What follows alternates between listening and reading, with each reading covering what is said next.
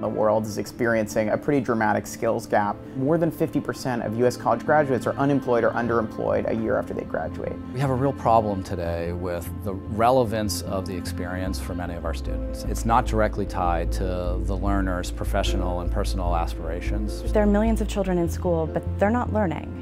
One of the biggest opportunities in education over the next 5 to 10 years is the changes in delivery that we've seen, where every individual will be able to access individualized education for them without relying on traditional institutions. So really it's up to the individual to frame their own education now. The student too often is the last constituent that's taken into account. There's such a strong emphasis on teaching to the test that some of these softer skills, which are foundational for success on the test, are seen as somehow less important.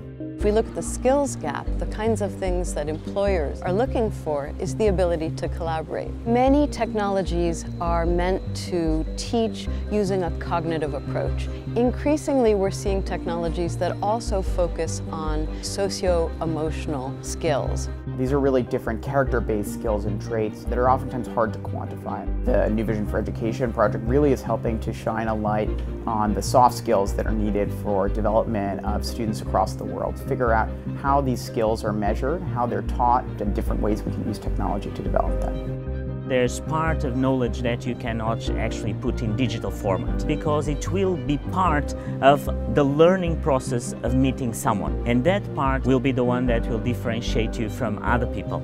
Children learn better when they learn with a peer with whom they're friends. I'm interested in technology that makes a bond with students and that uses that social bond to improve the educational atmosphere. There's narrative, there's multimedia, there are interactive capabilities, there's assessment.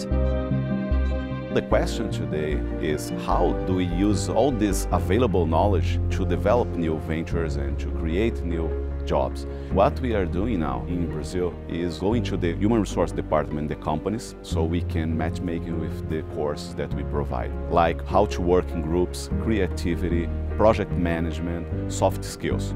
What we'd really like to see in the future is a change not just from the employer, but from almost every stakeholder in education, where it's not the degree or where the knowledge was obtained that matters, but it's the skill level and those particular skills that were obtained and the way that students showed those skills. It will require the collaboration and partnership by all the stakeholders.